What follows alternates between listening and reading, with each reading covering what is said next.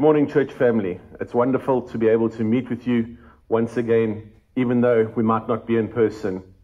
We're lucky to have been able to get some people back to church, and it's been absolutely fantastic for us to be able to meet. But be aware that while we are meeting, those of you who can't be with us are in our thoughts and definitely in our prayers. So stay strong and be strong and know that we are missing you here at church. We're going to carry on with this morning's service as per normal, and we'd like to ask Helen to lead us in prayer.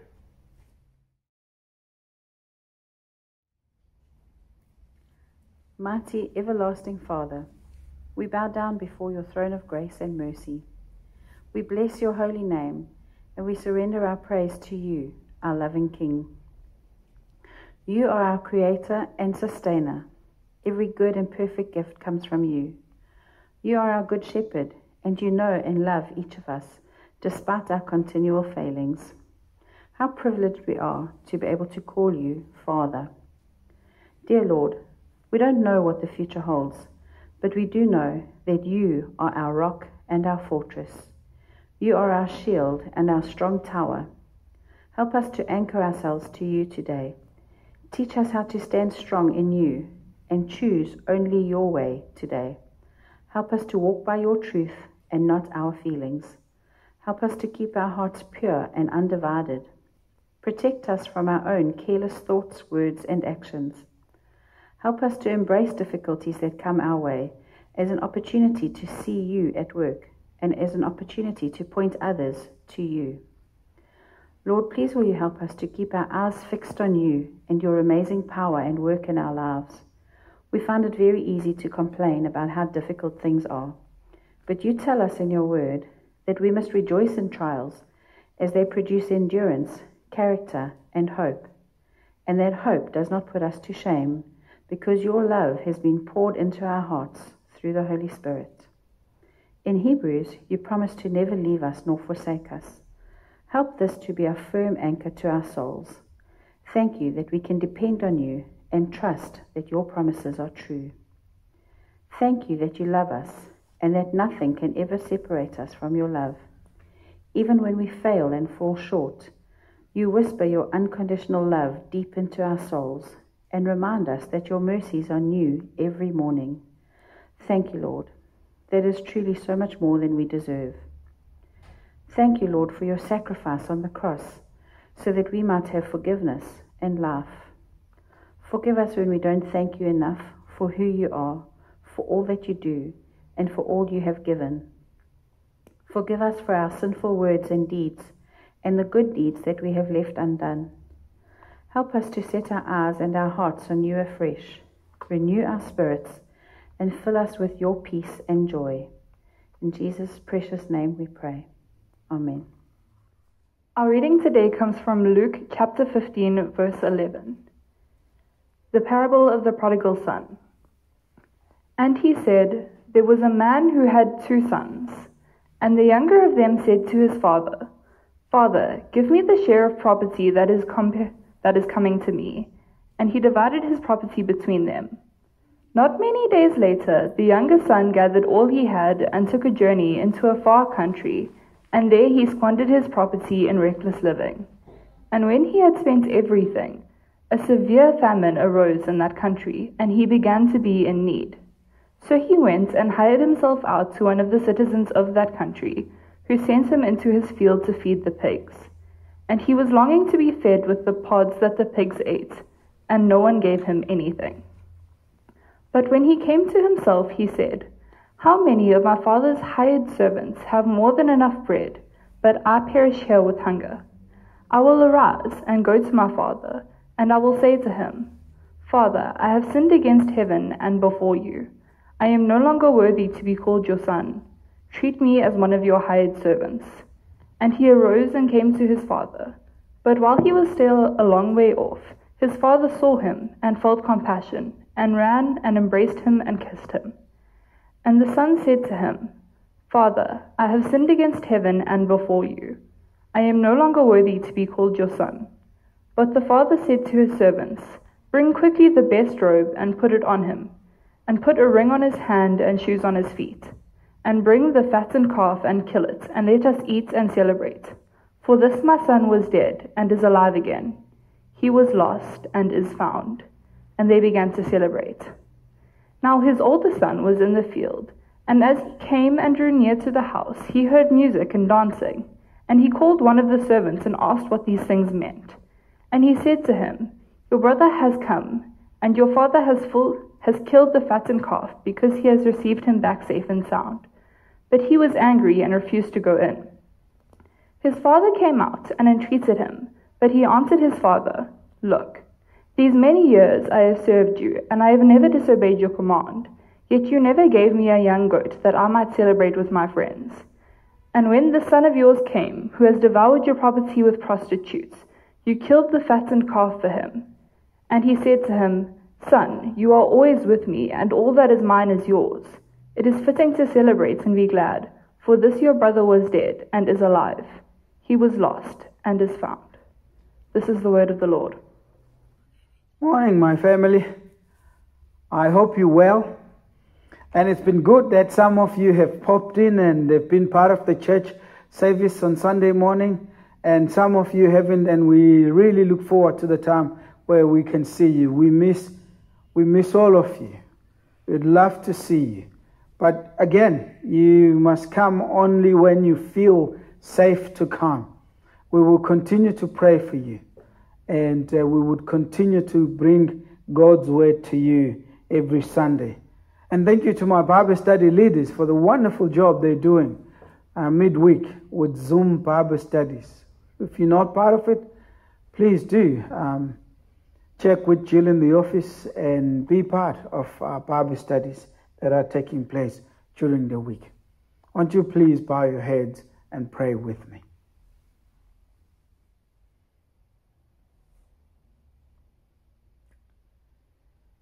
Father, our hearts are prone to wander.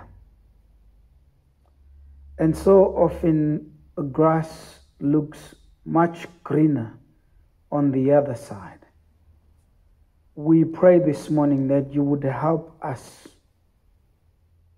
to relook at our lives, to reevaluate our relationship with you and our commitment to you, not as our provider, but as our God. In Jesus' name, amen. My brothers and sisters in Christ, this morning we're doing the last of the 3 short series, which we've called Reset and Return to the Lord.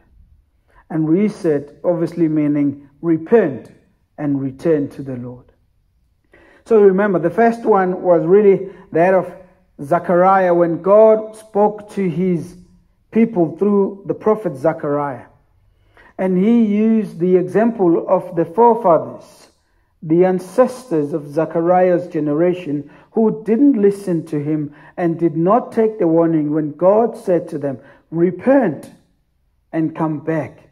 And if you don't, I will remove my protective hand and you will be invaded. And many of you would end up in exile. And they didn't listen. And they ended up in exile. And the sad part of it is that it was only when they were in exile that they realized the error of their ways and repented of their sins. By then, it was too late in terms of saving them from exile. But God continued to be with them even in exile, and eventually returned his people back home in Israel. Then in the second sermon, which we took from the book of Joel, and that generation, God had blessed his people. Life was good. The crops were in abundance. The animals were increasing in number, and life was so good. And people enjoyed life. And the sad part of it is that in the process of enjoying life, they actually forgot the God who provided all those things for them. And then God allowed the plague of locusts to come and destroy their fields. And that posed a real threat both to their livelihoods and their lives. This was agrarian community, and without fields, they were in trouble.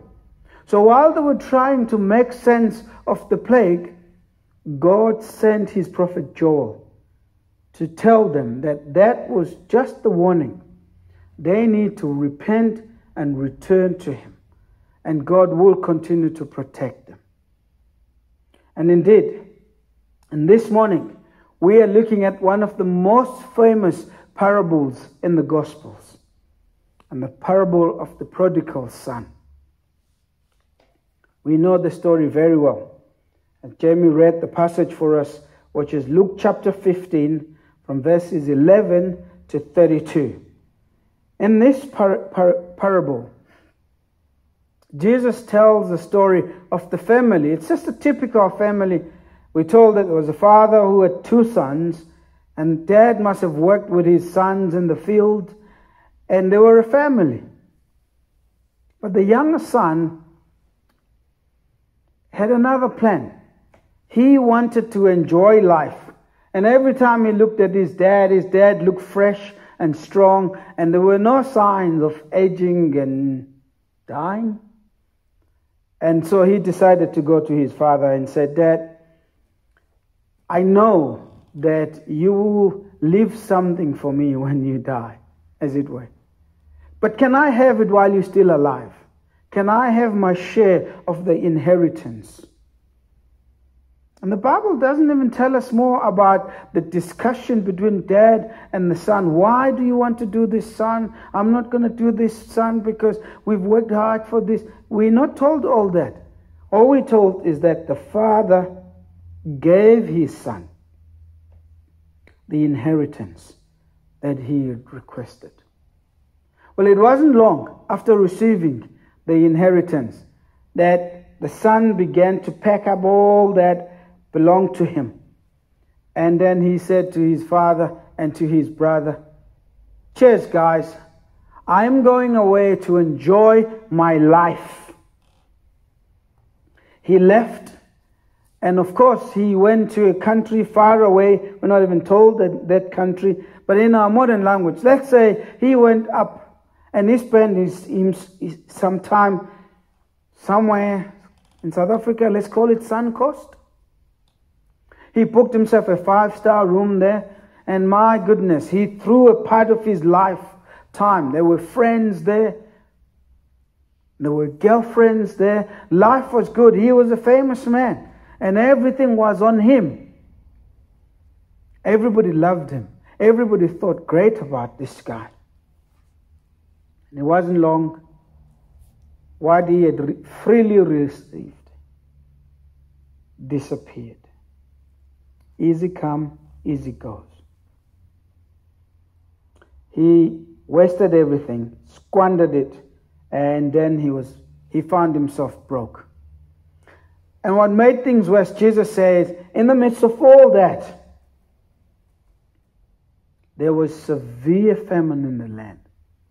There was definite and shortage of food and resources in the area. And he was broke, and he was a stranger in the foreign land.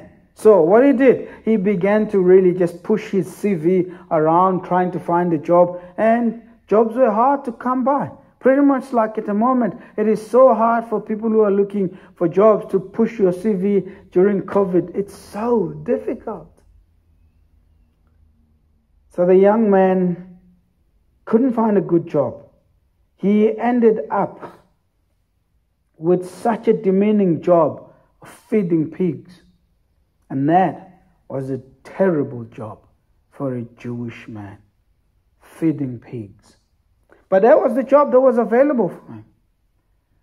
And Jesus, as he continues to tell the story, this man, seeing firsthand that the pigs were actually having more food than what he had, it hit him.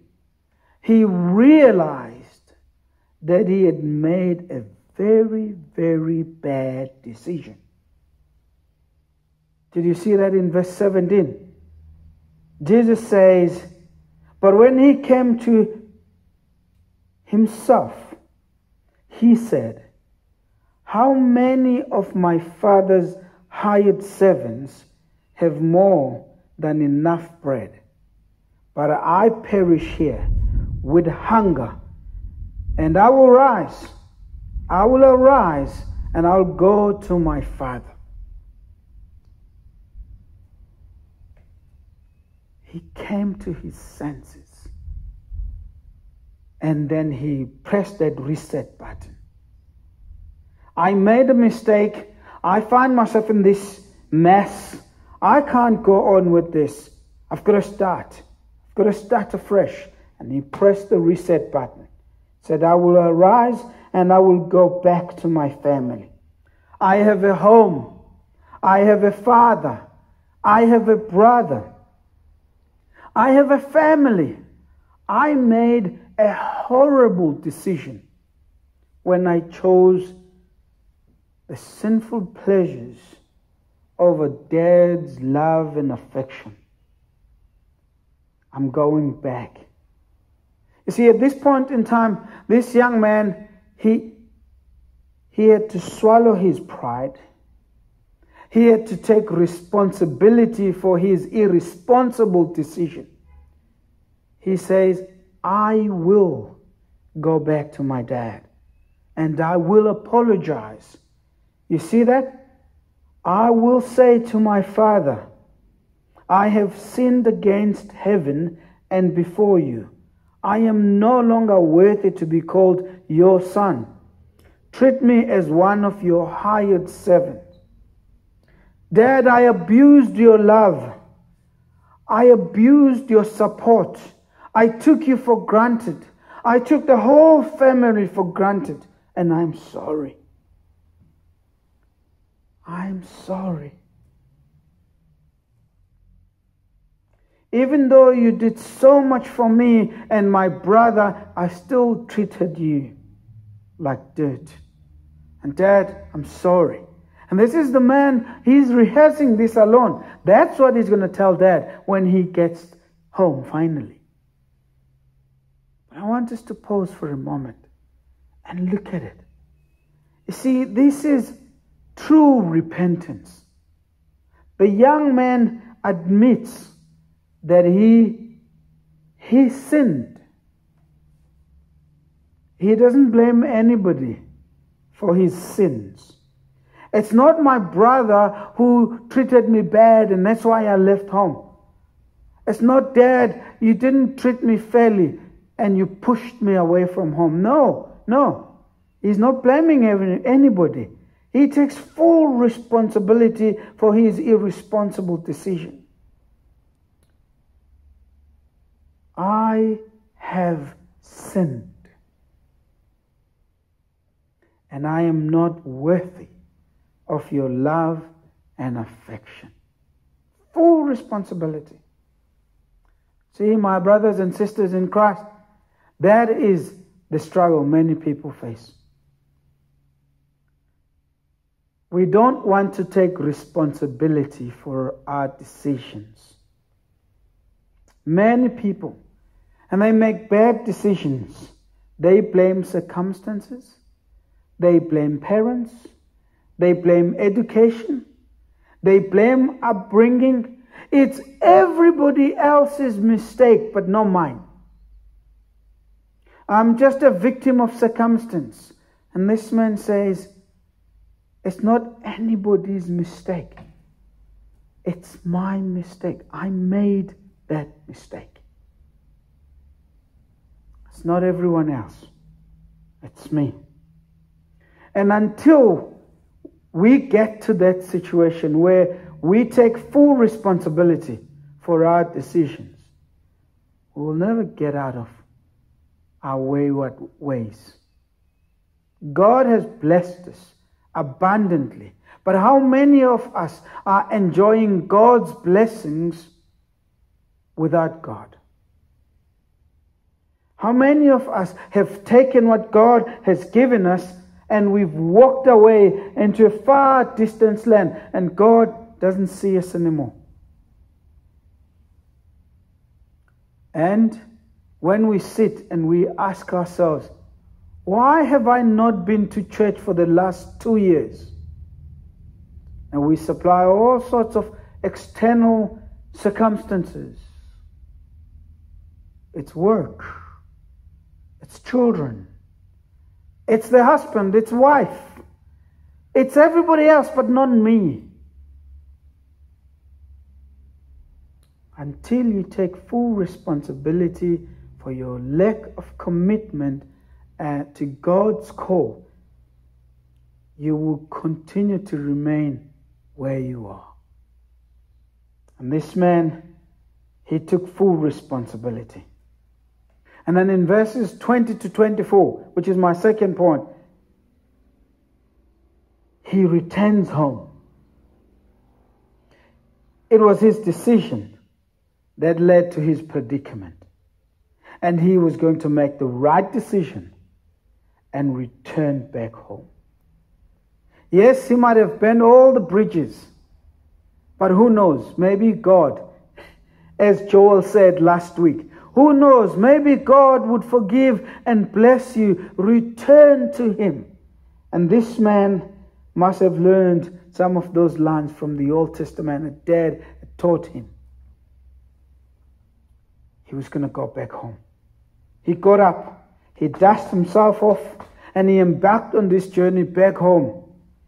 Probably he rehearsed these lines of forgiveness that he would share with his dad, but he had no idea how his father would respond. His prayer was just simply this, that his father may not reject him, that his father may not say to him, go back to where you come from. He came, and the Bible tells us that while he was still far away, his father saw him. The Bible says he felt compassion and he ran to him. He embraced him and he kissed. The father sees his son. Oh my God, that looks like my son. He must have wiped his eyes again and looked and looked. And he realized, no. His eyes were not playing up with him. It's his son. And he took off and he ran to him. And when you read this passage, it's very clear he wasn't even going to listen to his son. And his son says, Dad, I have sinned against you. Dad. Dad just hugs his son, holds him, and he says, my son, it's good to see you. Stinky as he probably was, his father looked beyond that and saw his son, who was dead but now alive. He took him home. They walked back home, and his servants, they see, hey, he's back. And the father is so happy. I mean, the smile is right up to there. He says to his servants, my son is back. Get the fattened calf. Please, let's have the party. Let's celebrate. He's back. And they had a great celebration. And life was good. Dad was happy. The son was relieved. And home was warm. And food was plenty. And love was readily and freely available for him. Father, I have sinned. And Father says, my son, welcome home. And then Jesus really says, this is how it will be with God when a sinner repents of his sin and turns to God for salvation. God throws a big party and heaven celebrates. So when you hear this message and the Holy Spirit convict you of your sin and you press that reset button and you choose to come back home, God will throw up a big party for you. He's waiting for you to come home. If you could only humble yourself and come back to Him. My brothers, earthly pleasures, they're just earthly pleasures. And you will not take anything with you. Earthly pleasures will not last. Comfort, convenience, and self-reliance are only enjoyable for as long as God grants you good health to enjoy it. You may have the most beautiful home and the most luxury car and the great yacht. But if you are unwell and you're stuck in a hospital, all that counts for nothing. Now God says to you this morning, and to you, press that reset button. Repent of your sins. Return home. The Father welcomed His Son, and God will welcome you. He will embrace you. He will accept you, no matter how sinful you may have been. Jesus doesn't undermine the gravity of the young man's sin. He embarrassed his father. He embarrassed his family. He literally, just abused them all to get what he wanted. Jesus doesn't undermine that. But what Jesus does, he raises up the stake in that. He says, God forgives even that. Because the Father in this picture represents God. And this Son represents so many sinners out there in the world who may feel rejected by the world. And some of them feel beyond God's grace. Well, the parable says, no one is beyond grace, not even you. If you repent of your sin and come back, God will forgive your sin and will take you home. My last point, the twist. And the twist starts from verse 25 to 31. The parable, here's the Father with the Son. They're dancing and it's wonderful. It's great. The Son is back and the Son is maybe a little bit embarrassed, but he's dancing with his Father. And the Dad is just so happy. And the music is loud. Obviously, they didn't live in the suburbs. Because then the neighbors would phone the police and complain. They were somewhere in the township and life was great. And the Son comes. He comes home and he hears the music. He's like, wow. What's up with Dad today? He calls for one of the servants, and the servants come and he says, your brother is back, and your dad is so happy. Come, let's go. And he turns and he's angry. He's so angry that he actually doesn't even want to walk in. He refused to come home. He refused to take part in this celebration. And he's so angry that his father realizes something is wrong with my son. He goes out. You see, the father again, he went out to welcome the sinful returning son. And now he was out to encourage the loyal, reliable son to come and celebrate with him. He begged him. He urged him, come home. Read the passage. I mean, the words, it's just like, come. It is right we celebrate. Your brother is back home. And the son says, Dad, I have served you faithfully for all this time while he was away. And I don't remember not once you throwing a party for me. But here's the word. When this irresponsible and reckless son of yours, he doesn't even say my brother, he says son of yours, come home, you killed the fattened calf for him. He wasted your money and your resources. He squandered it. And you throw a party. And the father says to him, son, I can see him with his arms around him, with his arm around him, and he says, son, all that is mine is yours. But it is fitting that we celebrate the return of your brother. And it doesn't even say my son, he says your brother. Your brother was dead and he is now alive. He was lost, but is now found. See that? Did he go back? The parable doesn't tell us. It just ends there. We don't know if the son went and joined the party. But this we know.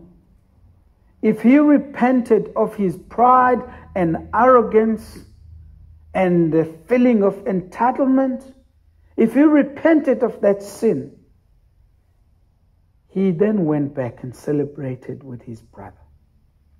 But if he refused to repent of his sin, then he probably ended up outside. Which would be strange, isn't it? That the son who was at home end up outside. The son who was away, he ends up inside the kingdom.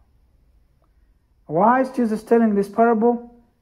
It was to the Pharisees, the tax collectors, the religious leaders, the scribes, the teachers of the law, and the prostitutes.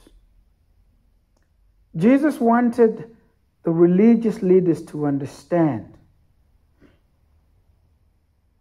that self-righteousness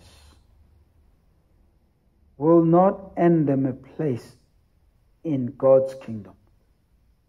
The whole parable aims at really showing them who was really lost here.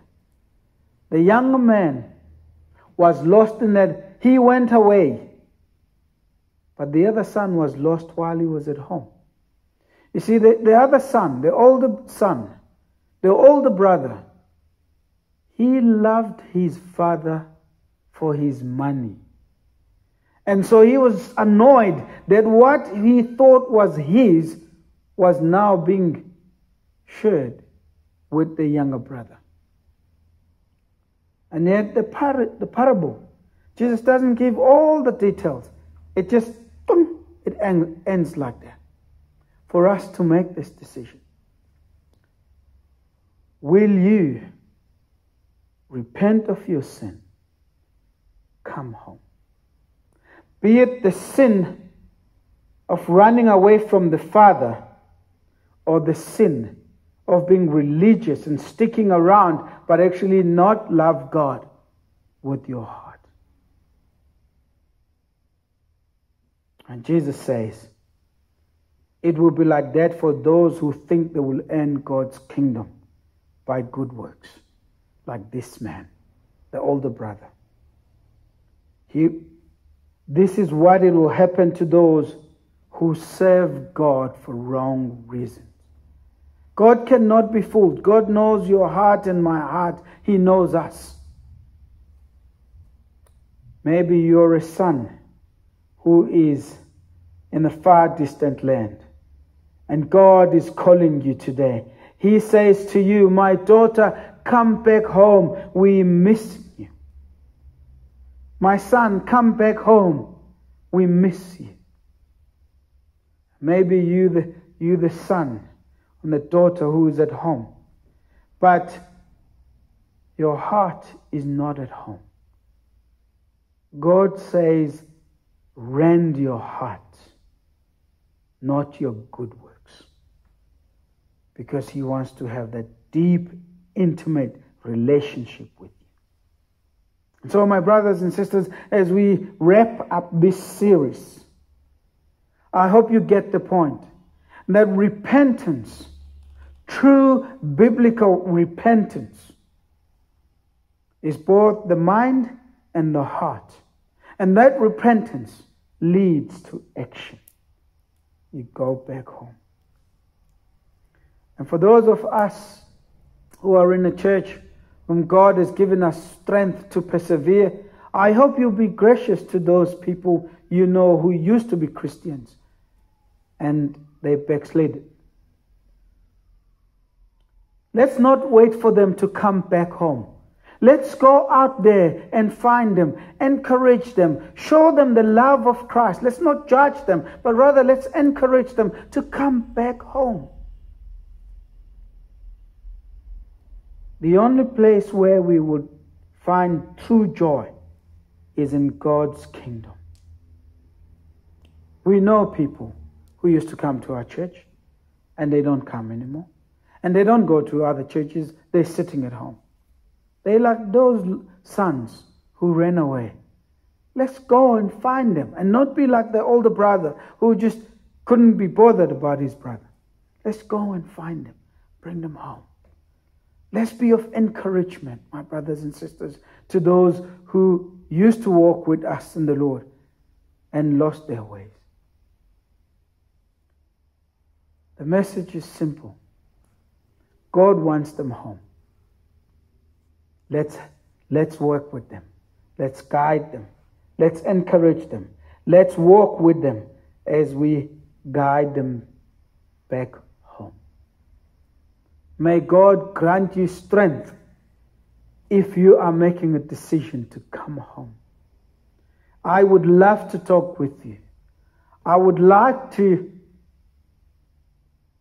have coffee with you, pray together with you, and be of encouragement to you. Give us a ring. And you know someone who needs encouragement and you don't know how to go about to begin to share the gospel with that person. Let's talk. And let's see how we can all get on board with God's mission of bringing sons and daughters into glory. In Jesus' name. Let's pray.